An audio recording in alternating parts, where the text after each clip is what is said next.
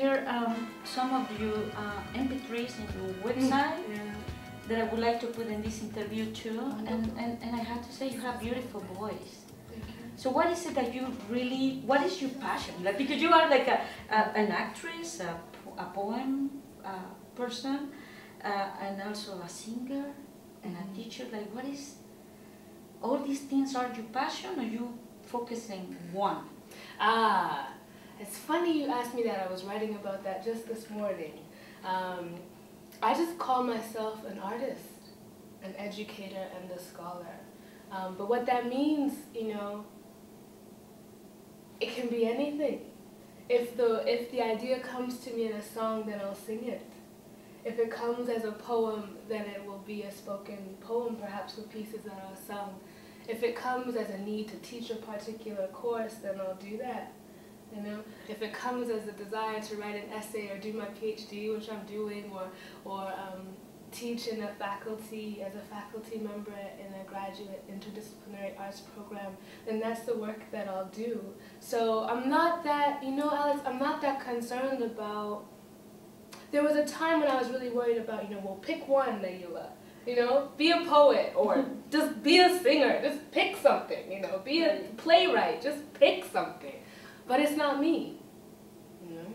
I think that all of these ways of creating, of educating, and of learning in the world are, they're ways of doing it. And I kind of feel, too, that the whole desire to have, like, theater be one discipline, film be one discipline, dance be one discipline, is very North American, and is very kind of white Western European, you know? And so, like, when I think about the work of artists that I grew up with, or women and men who I think of as artists who weren't, you know, for a bunch of reasons able to pursue being an artist full time, like, I don't think of them as being in a specific discipline.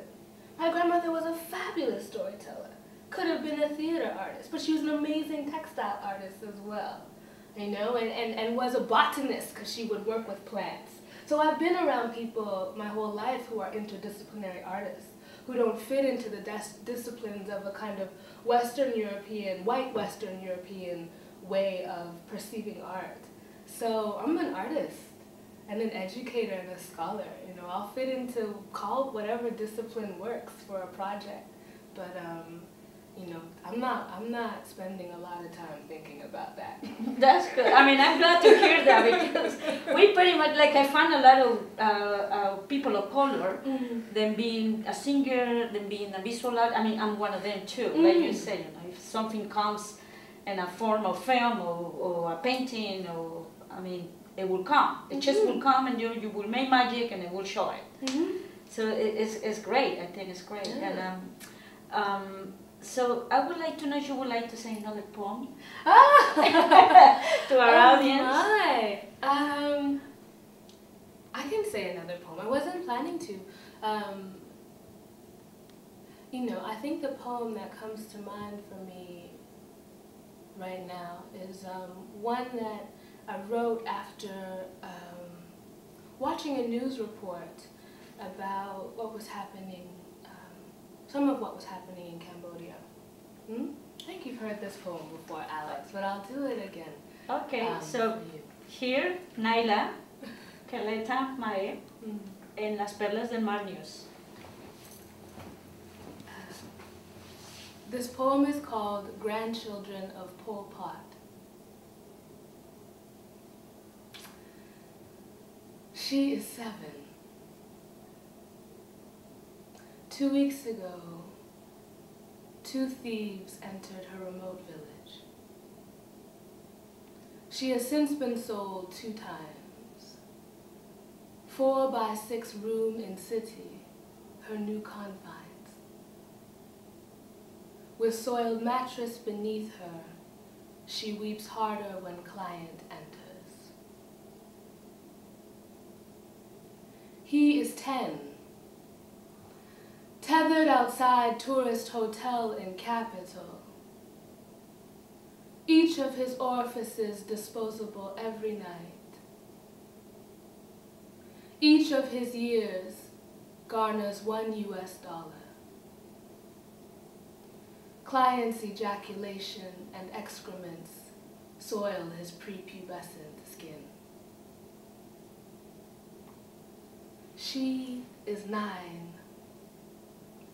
Vagina too small to accommodate old man's erect penis. But he believes that him inside of her equals good luck, health, prosperity. With rusted razor, he slices her wider. Thank you. Wow. Thank you very much for having us again. Thank you for coming, Naila. Thank you for having me. And see you next time.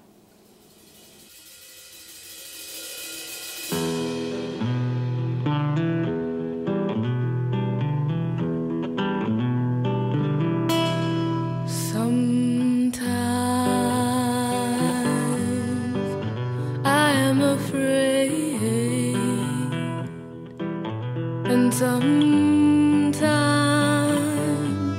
can't listen to the radio,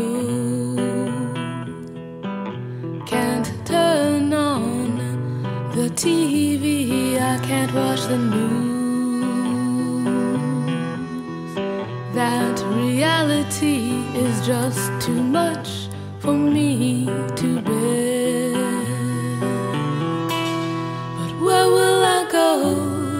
What will I wear, and what will I do? Those are the worries that I'm facing day by day.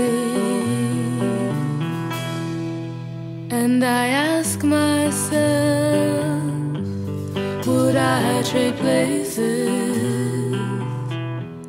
Or my philosophy